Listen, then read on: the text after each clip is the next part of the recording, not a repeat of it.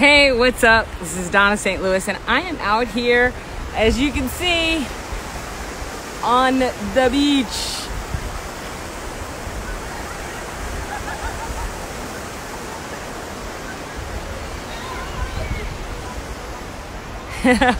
What's up? So I have left the comforts of upstate New York, and I'm actually down in Miami for a few days. I came in just in time for Hurricane Dorian, who does what it always does. Hurricanes always say they're going to come to Florida, and then they end up making a curve and going and either hitting North Carolina or Georgia or going over to Louisiana and Texas, right? So they usually like bypass us and make this curve.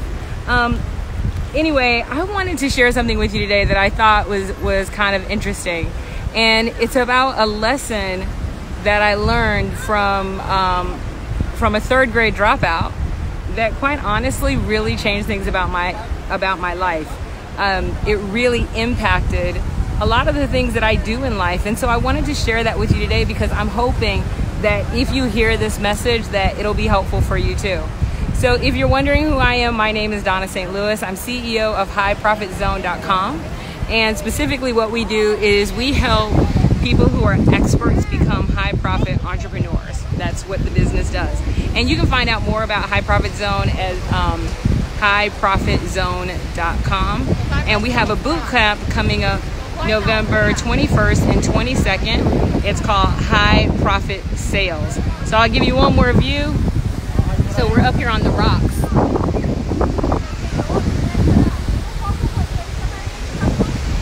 So we're up here on the rocks. It's absolutely gorgeous out here.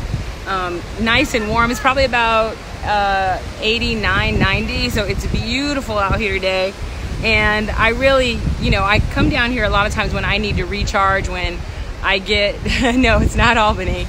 I come down here to recharge, to get my batteries recharged. I do a lot of coaching, and when I coach, I put everything into my coaching. And this gives me an opportunity to come back home, to refresh, and to really go back to some of those lessons, some of those core lessons.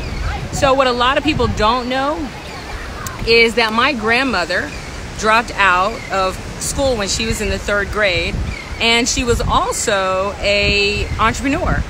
And so she dropped out of school when she was in the third grade. She was an absolutely brilliant woman, and a lot of the lessons that she taught me were game changers in my life. And so there's this one particular word that I always remember. She used to get angry when I would say this. I would say, if there was something I wanted to do, I would say, I can't, right? And so you guys know that success is when preparation meets opportunity and a fire meets your ass, right? So you got to be ready, and the opportunity has to be there, but you have to do something with it. We already know that. And what happens a lot of times is people will see an opportunity and they could take action, but they give themselves an excuse for not being prepared. So they'll say things like, well, I can't. And I can't usually comes in three specific areas. I can't because I don't have the money. I can't because I don't have the time. Or I can't just because I'm not able. I can't do the work. I don't know how.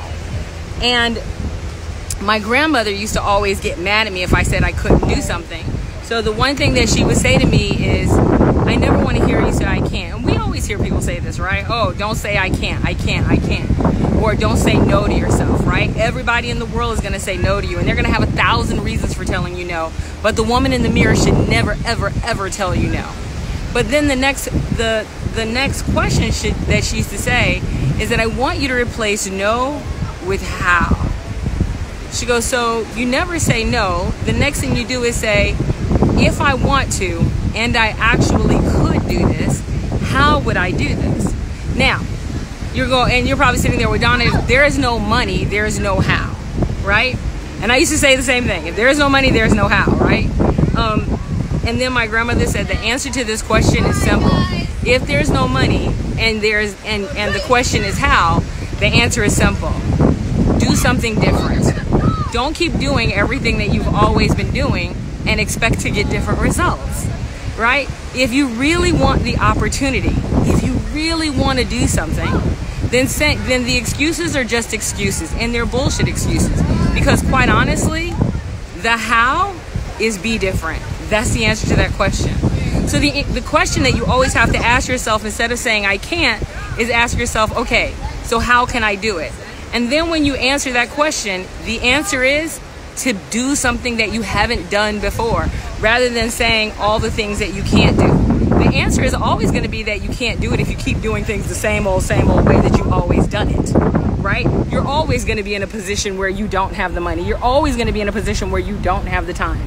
You're always going to be in a position where you're not able to do it. It's always going to be that way if you are going to continue to do the things that you continue to do. And those things start becoming bullshit as excuses that we tell ourselves. And we start selling ourselves in the mirror on a reason that we can't do something. We start telling ourselves that lie every single solitary day. You know what?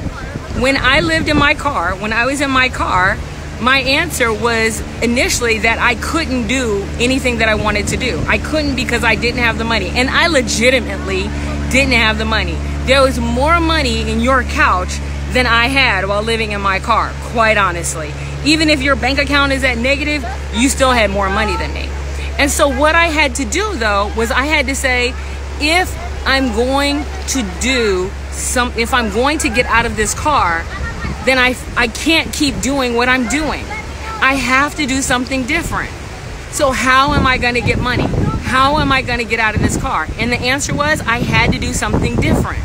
Sitting in the car and whining to myself and crying to myself about not having the money was not good enough. It just wasn't. So I had to start bartering. And what did I barter? My skills. I knew how to freaking wash a window. I knew how to wash down equipment at a gym. So I started bartering my time of washing windows and washing down gym equipment to just get a shower and clean clothes. That's where I had to start. And then once I got clean and got clothes and I started valuing myself, then it was so much easier for other people to give me an opportunity and for those other people to value me. Exactly. If you are sick and tired, if you keep saying you're sick and tired, if you're sick and tired of yourself, people are sick and tired of you too. So if you don't change what you think about yourself, other people aren't going to change what they think about you. I had to think that I was worth taking a shower. I had to think that I was worth getting out of the car. I had to think that I was worth wearing clean clothes. I had to think more of myself and do more for myself so other people would see me differently. That's what had to change. And my grandmother, like I said, she was a 3rd grade dropout. And she would tell me all the time, there is no excuse. People are going to think you're fat. They're going to think you ugly. They're going to think you skinny. They're going to think you cute. They're going to think you pretty. They're going to think all the things they're going to think. They ain't going to like you because you have curly hair. They ain't going to like you because you have hazel eyes. They ain't going to like you when it's straight. They ain't going to like you when you have brown hair. It doesn't matter. But that's everybody else's problem, not yours. Your problem is what the chick in the mirror says to you. And what you have to ask yourself is, are you going to keep letting her tell you these bullshit stories that keep you from moving forward? See, it's not what everybody else says about us that makes us unsuccessful. It's the bullshit stories that we tell to ourselves in the mirror every single day. And I got to tell you, I talk to entrepreneurs all the time. And here's the funniest thing. So in my mastery program, the 10-week mastery program, I have a goal that people will make their money before they ever, but from the time they get into the mastery program, which is 10 weeks, I have a goal that they will make their money back before they ever even attend the mansion retreat.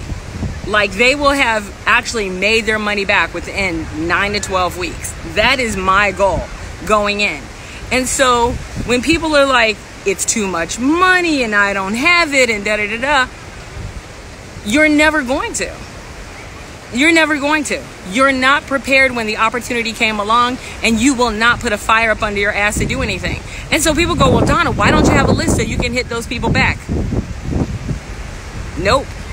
Not at all.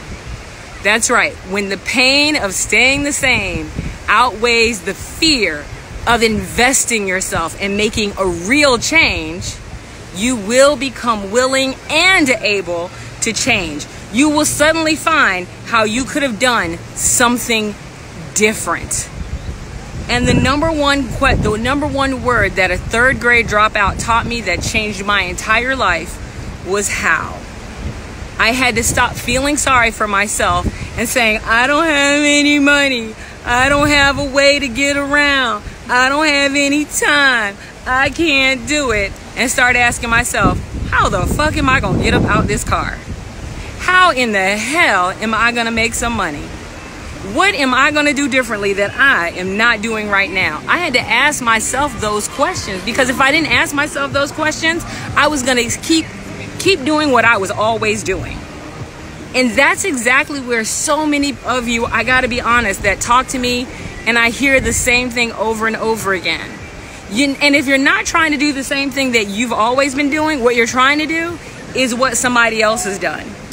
Rather than looking at your skills and what you do best, which is all you really need to do, what your skills are, what you do best, and just do that and share that with the world. Every day that you are an expert, every day that you're an expert in something, and every day that you do not share that expertise and that gift with the world is every day that you live an unfulfilled life. A completely unfulfilled life.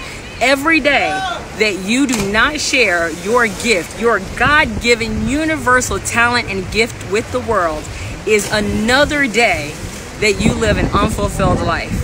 The reason I was put here on this planet and the gift that I've been blessed with, thank God, higher power, universe, whatever you want to call it, is I was put here on this earth to really help people see their gifts and to help them share that gift with the world. That's what I do.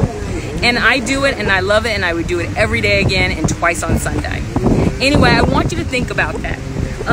Anyway, High Profit Sales is coming up. It's going to be November 21st and 22nd. Early bird in September 15th. It's $12.50 on early bird. And that's all I got for you guys. Hey, check this out. These guys they just jumped off the bridge. These guys just jumped off the bridge and now they're climbing back up. And are you guys going to go jump again? Yeah. Yes. And they're going to go jump again because they're absolutely amazing. You already know the vibes, you know, guys? Right? How many people are on that? That's right. So far 6, but there'll be 100. Guys, I just want to say thanks to all my family and all my supporters here. It's crazy. I want to thank this beautiful young lady It's crazy for right everything. Now. Nevada's amazing. And Hurricane Irma's whack. No, this is Darian. No. Dorian left. Yeah, Dorian left. Yeah, I came here just in time for the hurricane. And the hurricane did what it always does. It made the turn. These guys are awesome. So they literally just jumped off of there. They were out here listening to my live stream the whole time they were coming up. So they were listening to me from over there and they were like cheering me on. It was so great. And they're these young men. They can't be any more than maybe 16 years old.